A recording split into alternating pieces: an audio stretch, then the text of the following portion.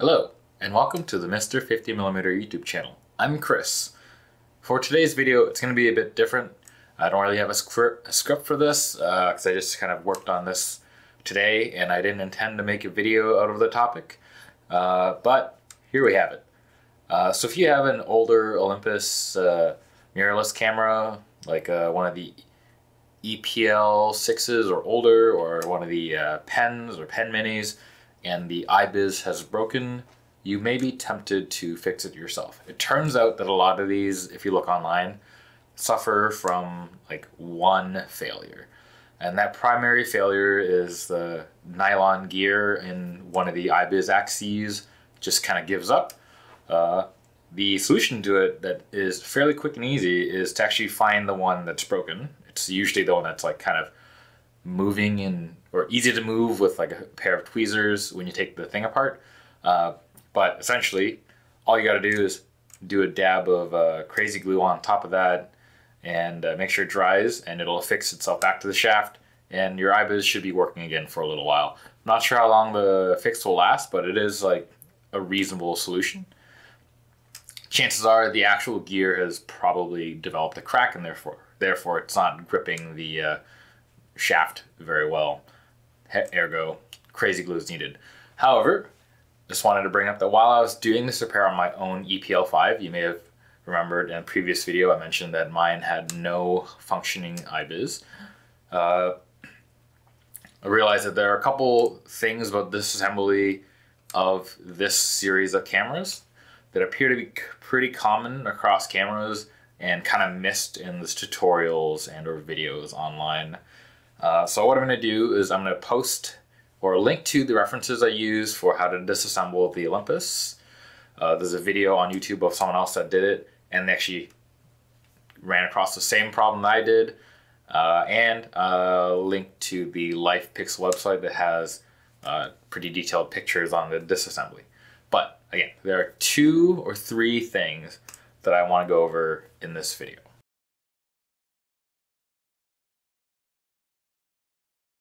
Right, so here's one of the first things I want to go over in the video. So again, mine is the E-PL5, and I want to just go over some of the disassembly stuff that's kind of missed by the tutorials or any of the guides that people have posted online. So when you're disassembling the camera, disassembling this is actually not the worst in the world. However, it's not the most pleasant. Something to make a note is this Hotshoe there, right? When you're disassembling the camera, you will be removing a bunch of these screws, a bunch of screws from here, and then it'll come time to actually lever this thing out. A thing to be aware of though is that the way that this rear case is attached to the main body of the camera, if you aren't careful, you can very easily destroy this part of the Hotshoe, like I did on mine. My Hotshoe, this part no longer works. Not a massive deal for me, as I have the EVF permanently jammed on here, but might be for some people. And now I'll actually show you why, because you can take apart this little piece of metal sitting on top of the Hotshoe, and you can see what I'm talking about. There we go. All right, so I've gotten this thing out. So let's see if you can see that. Ooh. Okay, so that Hotshoe there is affixed by 4 screws. When you remove the 4 screws, you'll reveal how the front and back of the case are connected, and it turns out there's a little bracket on the back side here that, you know, if you're not pressing this Hotshoe portion and you start levering it up, there's a really good chance that this entire pin assembly will lever up with the rear case, and that is what's going to tear the flex cable connecting the Hotshoe. So pro tip number 1, when you're levering your rear case out, just have a finger on the Hotshoe while you pry. And if you do that, the Hotshoe will stay in place while the rear case should eventually pop out. and you'll have a functioning hot shoe at the end of it. Hooray!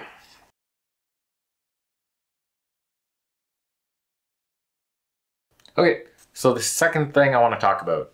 Before you remove the sensor from the camera, beware. So there are 4 screws that affix the sensor into the frame of the camera. Underneath the 4 screws and the assembly, there are 8 washers. Now, almost guaranteed when you get the camera apart, some of these, if not all of them, are gonna fall out. Don't worry though, it's 8 washers, 2 per screw. Basically, as long as you get it back in the correct order, you should be good to go. Put at least one thick washer and 1 thin washer. That's it. Another thing though to keep in mind is that when you take the sensor and you inevitably do drop one of these washers, just carefully grab the sensor, press it against the body, and then tilt the camera body upside down. Don't drop the sensor. Of course, there's still at least 1 ribbon cable connected, so it's gonna tear if you do that. But you are gonna need to take the washers out and set them aside for later when you reinstall. The third tip is when you do reinstall it, at this point they're just there to space the sensor. It's really annoying. If you are not really good at hand-eye coordination, chances are when you reinstall, the washers are going to shift, they're going to fall, it's not going to be fun. So in order to avoid this hassle, just grab a tiny dab of crazy glue and glue the little washers into place so that when you screw the thing back in, you won't drop the washers. That's going to honestly be the easiest way to go.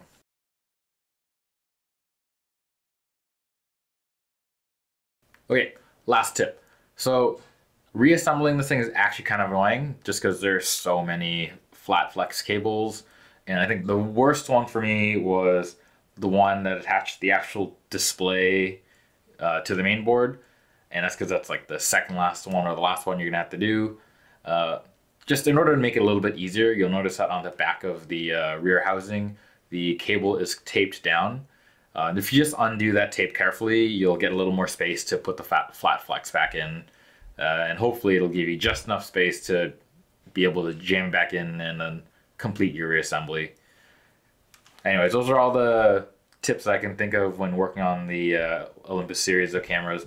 It's really annoying, but hopefully when you repair your IBIS, it'll be worth it.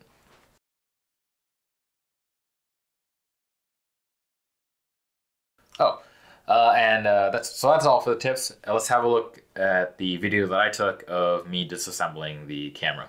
Now, it's not at a great angle and it's not really useful because I get in the way a lot of the times. The video was more for me to figure out how to backtrack if I needed to refer to something. So yeah, I apologize for not having great shots or great angles for this, but hopefully maybe you'll find it a little bit useful.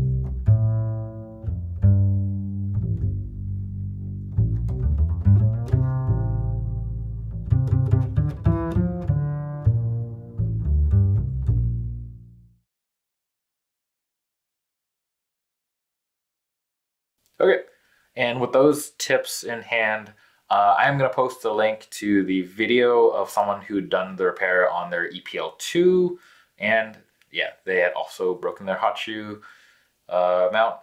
And I'm going to, again, like I said, post the link to the LifePixel, which has a description how to tear down a lot of these cameras. Otherwise, yeah, let me know how your repair goes. Don't forget to like, comment, and subscribe. Until next time. Bye.